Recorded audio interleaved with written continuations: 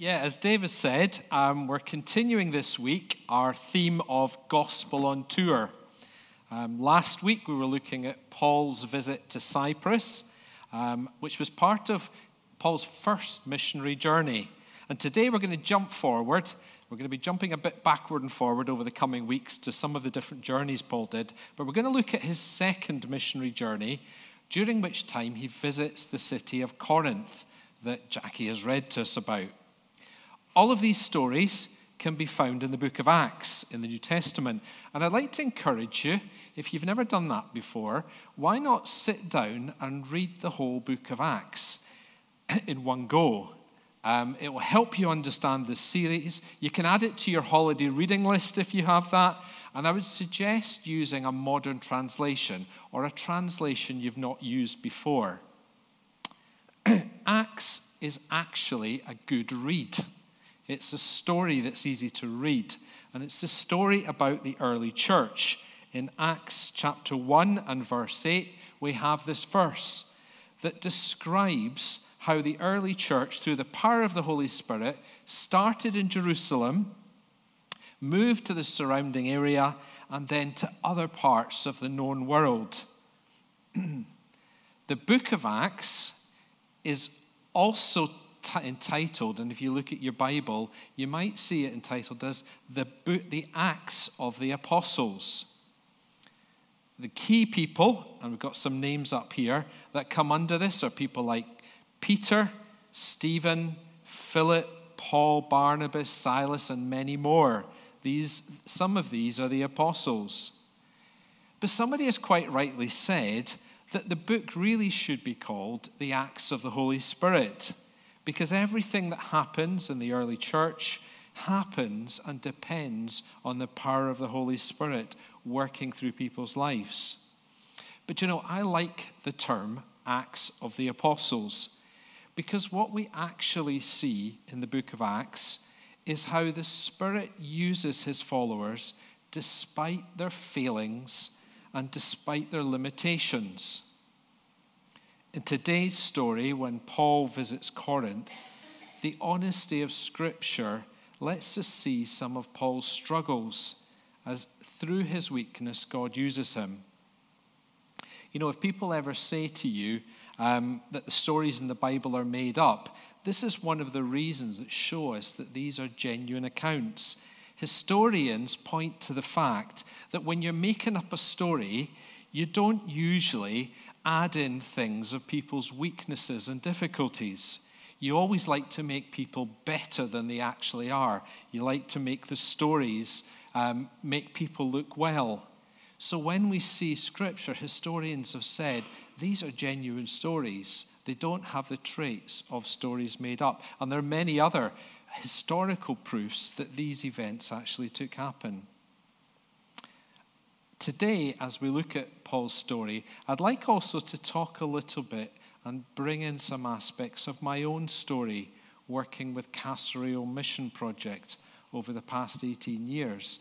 And the reason I wanted to do that was because the story that I've had is also about God working despite people's mistakes and those of us who have been involved in the project, our own weaknesses. And one of the biggest lessons that I've learned is that God wants to work in partnership for the gospel, wants us to work in partnership for the gospel. Partnership with God, being dependent on him, but partnership with other individuals and organizations rather than trying to go it alone. And also partnering with people from different cultures, working together side by side and learning from them. So as we start this story, just going to build a little context of how we get to Corinth. If you read Paul's second missionary journey, and we're going to put a little map up. Danny put the map up. Maybe you can't see all of the names, but we're going to start in the top right-hand corner, a place called Antioch. And we're going to do a fast run through this, okay? Are you ready? Okay? Right, we start in Antioch, the top right-hand side, where Paul and Barnabas plan their trip. But before they go, they have a disagreement. Barnabas heads off to Cyprus with a new colleague, John Mark, and Paul links up with Silas instead. Paul and Silas have a strategy. Where there's a Christian church, let's go and encourage the believers there. Where there's a synagogue, let's go and explain to the Jews that the promised Messiah has come, and he is Jesus. Where there's neither believers or Jews, let's tell people that Jesus came to set all people free from sin and death. So they travel overland, first north, then east, through Syria and Cilicia, and there they meet churches of believers preaching as they go. Then into the sort of top center of the map, they go through Derbe and Lystra, and they pick up a new recruit, Timothy. As they go, they deliver a letter from the church leaders back in Jerusalem. That's down in the bottom right-hand corner. And as they pass by, they deliver this letter to the different churches. But then as they get further north, the Holy Spirit tells them to change direction. And rather than heading up towards the Black Sea, they go north to Troas instead. At Troas, Paul has a vision in which he hears a man from Europe, that's the top left of your picture, says, "Come here and help us." So they get on a boat and they cross that bit of water up to a place called Philippi. In Philippi, they meet Lydia, who's a dealer in purple clothing, and her whole family become Christians. But then they meet a demon-possessed girl, and after casting out the demon, the girl's owners have Paul and Silas flogged and thrown into jail. While they're in jail, they have a worship time, and an earthquake happens, and all the prisoners are freed, and the jailer becomes a Christian. Then they move on to Thessalonica, top left of your map again, where more people become Christians. And a mob attack them and the whole house that they're staying in. And Paul and Silas escape down to Berea. In Berea, some prominent people become Christians. But the mob has followed them down from Thessalonica, and Paul gets sent down to Athens, near the bottom left of your picture, all on his own. In Athens, Paul takes center stage at the Areopagus. More people become Christians, and Paul leaves Athens and travels to Corinth. I don't know about you, but I'm tired almost going through all of that. And all of that happened in about 6 months, approximately. You know, mission can be amazing, exciting, even terrifying, as we step out of our comfort zone going to new places. Sharon shared with us there about her experience going to new places and meeting people of different cultures. We meet people who are different than us. We can see the power of God changing people's lives. I'm sure the apostles and the disciples learned a lot about God and about others, and even about themselves, as they trusted in God to lead them and protect them. Another story. In about 2001, 5 women, there's a picture of them, set out on an adventure to visit a mission base in the city of Beira in Mozambique. All they had was the name of the base leader, somebody called Pastor Bonga, and an address. Only one of them spoke the language, Portuguese. The base they were going to was used for discipleship training schemes, where people from other countries would go and do outreach in the city. When the staff who first came to that base went to do outreach, they came across some street children, some orphans living in the streets, and they felt, we've got to do something about this. And they started Casa Riom, which is translated House of the Good Shepherd. And they began to use this house to feed the street children. Now Pastor Bonga was asking for help. And to cut a long story short, Casa Riom Trust was set up as a UK charity to raise money for a permanent centre and a school. And all of that started because 5 women had the courage to step out of their comfort zone and to partner with somebody else who was asking for help on the other side of the world.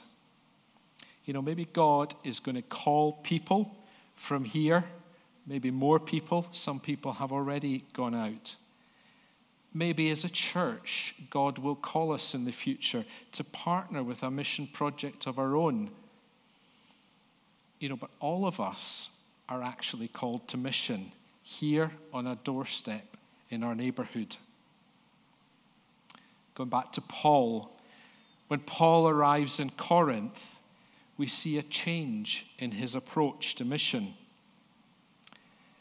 Because in Corinth, Paul experienced a different level of partnering the gospel. As you saw a minute ago, Paul arrives in Corinth on his own. He's left his other co-workers behind after that amazing tour around the whole area. The first thing Paul does, we hear, is he links up with some like-minded people, a couple called Aquila and Priscilla. They were also new to the city. They had recently arrived from Italy. And we hear that Paul used one of the useful skills he has. He was somebody who made tents. And Aquila and Priscilla were in that trade, and he began to work in their business. So as a result, Paul's preaching and teaching now became a weekend thing, because during the week he was working as a tent maker. We don't exactly know what was behind this, but one reason for that change may have been that he'd used up all the money that was given by other churches to send him as a missionary, and therefore he had to work. We hear later that when Paul writes a letter to the Corinthians, he says when he arrived, he didn't want to burden them with supporting him. And we hear later there were some significant money issues in the church, and maybe that's why he chose this approach of working and preaching at weekends. But you know, I think there was something more going on with Paul here when he arrived in Corinth.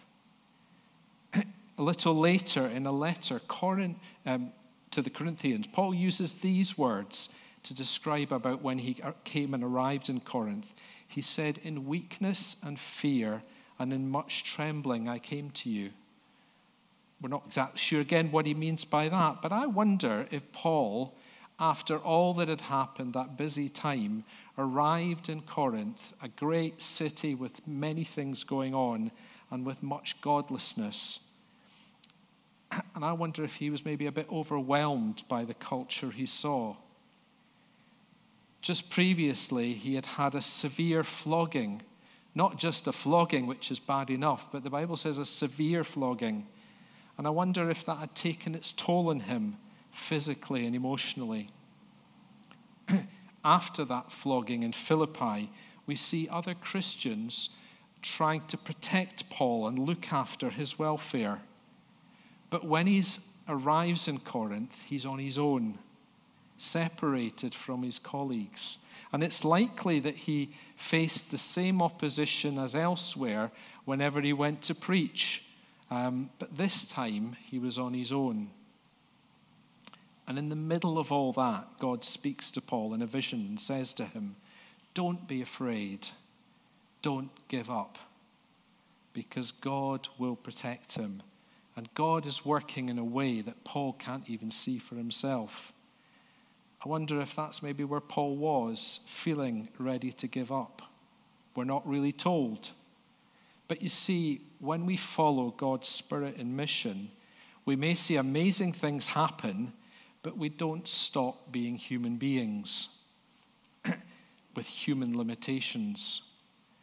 And that's why building good relationships and having strong partnerships in mission is so important.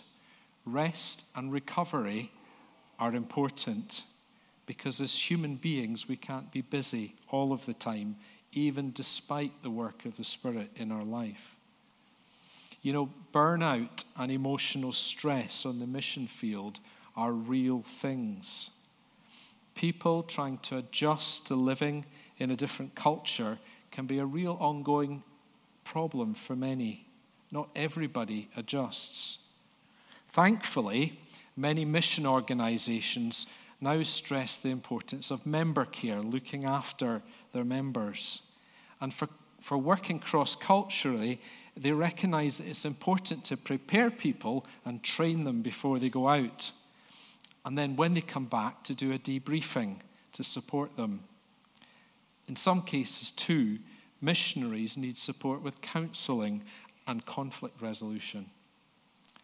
At Casa Riom, we learned some of this the hard way. When missionaries arrived in Casa Riom to work there for a longer period, sometimes they didn't have adequate training.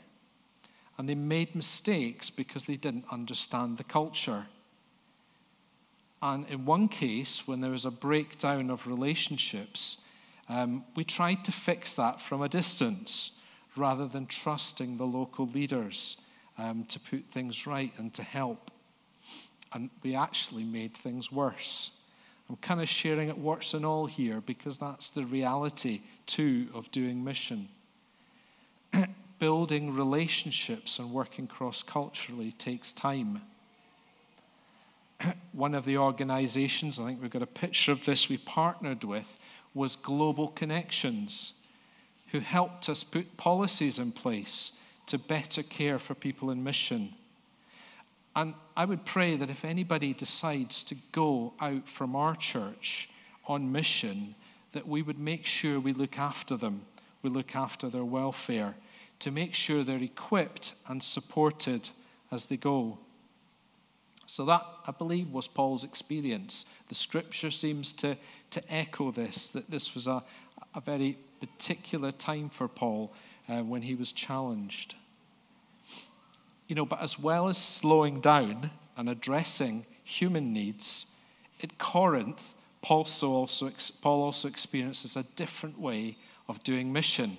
So there's something really positive that came out after those difficulties he had. You see, what we see Paul do in Corinth was very different from what had gone before in that rush tour of the area. This time, when he gets thrown out of the synagogue, he moves next door and sets up a base in the home of a Christian called Titius. You could say that Paul, this time, begins a neighborhood ministry. We read in the story that the leader of the synagogue next door to their base, somebody called Crispus, becomes a Christian. And Crispus probably lost his job as a result, because what we read is he's replaced by another synagogue leader called Sosthenes, if that's how you pronounce his name. But Sosthenes also becomes a Christian. So the impact of that church is in that local area to the synagogue next door and beyond. And rather than just a short visit in Corinth, we hear that Paul spends 18 months. So he had 6 months with a whole tour getting to Corinth, but then he spends 18 months living and also working in Corinth. This probably gave him time to build relationships with people. And as he preached and taught, he also lived alongside the people in the local neighborhood. He would have been part of the community working there, but also of the church in that area. You see, 18 months gives time for not just evangelism, but discipleship. And making disciples is what Jesus called us to. Each one of us is asked to make disciples. In Casa Riom, we had to learn about partnership, working with local leaders who were Mozambicans. When the first visitors came back and told us about the situation in Mozambique and said, look, there's not enough space for people. We need to start fundraising for planning new buildings and facilities, and we're going to have a centre outside the town. But we hadn't yet fully understood the local culture. We hadn't been embedded in the neighborhood. And over the years, we had to learn to listen and understand the local culture and make decisions in partnership with the staff at Casa Reom. Now the way we work, and I think there's a picture of this, is the local staff have led the way. They've chosen to work by running a school for the poorest children who can't afford to send their children to state schools. And the staff run after-school Bible clubs and do outreach in the community with the parents.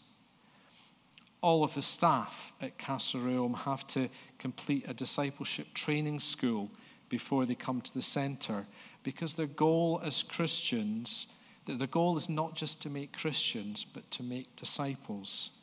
They're in it for the long term. And so now, discipleship and community work go hand in hand. And it's all because those who first came to do mission felt that mission was also about sharing God's love with those who were poor and needy. In Matthew chapter 25, we remember Jesus' words. He said, when you do something to one of others, my people, you're doing it to me. He says, I was hungry, you gave me something to eat. I was thirsty, and you gave me something to drink. I was a stranger, and you invited me in. I needed clothes, and you clothed me. I was sick, and you looked after me. I was in prison, you came to visit me. And those were the verses that really inspired those workers in Casa Reom to be involved in the local neighborhood, to be involved in the community, because they couldn't just make disciples and ignore people's physical needs. Both came hand in hand. So now in Casa Reom, we here in the UK try to work in partnership where the local leaders set the vision and we use our skills to try and help them achieve that vision. I think something happened too in Paul during his time in Corinth that changed him. And I'd like to think there was a different Paul that left Corinth than arrived. Because as well as his human needs being taken care of, he had time to build significant relationships, working in the community, working with other Christians around him. We hear at the end of the story that Aquila and Priscilla, remember they're the ones that were the tent makers with him, that he worked with, that they actually left their jobs and went with Paul on the rest of his missionary journey. He must have built quite a relationship with them during that time that they wanted to join him. We also read that Sosthenes, do you remember he was the second leader of the synagogue who also became a Christian and got beaten up? He later became a co-worker of Paul. We hear that one of the letters to the Corinthians, Paul says, myself and Sosthenes write to you. So he had joined Paul. And we hear that Paul keeps in touch with the church in Corinth, and he writes to them, addressing them as my brothers and sisters. That time that Paul spent working in community, in relationship with people, had a lasting impact on Paul's life. I like the Message translation, who finishes this passage in verse 18 with the words, Paul stayed a while longer in Corinth, but then it was time to leave his friends. Those relationships were actually friendships by the time Paul finished in Corinth. I can imagine that the people he worked alongside as mission partners were more than colleagues and had become friends. So what do we get from this story from Paul? Well, we see that even though the Apostle Paul was used in those amazing ways, those amazing stories of earthquakes, of prison doors flying open, of prominent people becoming Christians, he was human and he had human weaknesses. He needed to partner with others in the gospel. As we come to a close, I wonder today if maybe you know someone who's involved in mission, maybe somebody you support, somebody you pray for, either here or overseas. I just wonder how you can encourage them, understanding that they are human, they have weaknesses as well. Maybe you've stepped out in mission yourself, or stepped out, taken a step to share the gospel, even here in the neighborhood, and you've not really felt you've had support. Maybe you're feeling on your own now, and you need God's encouragement. As God said to Paul when he's there, you're not on your own. I have many others in this city. We're encouraged to support each other, to partner with each other, to do mission together.